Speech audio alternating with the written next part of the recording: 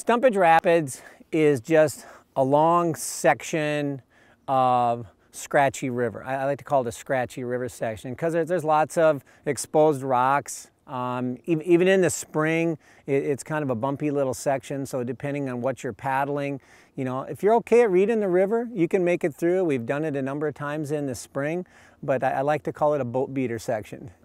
I would walk it in the fall.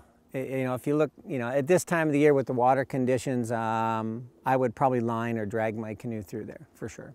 Okay.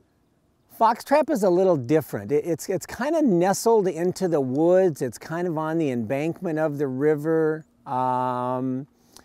Gets used by the locals a bunch, you know. It's kind of a little destination spot. So you're kind of tucked in right next to the river. I would say it's a great experience. I mean, any part of, again, the headwaters all the way between here and Bemidji and the Cass Lake region. If you're coming up, I'd come up early part of the summer when the waters are just a little bit higher. It makes the paddling experience a little bit easier.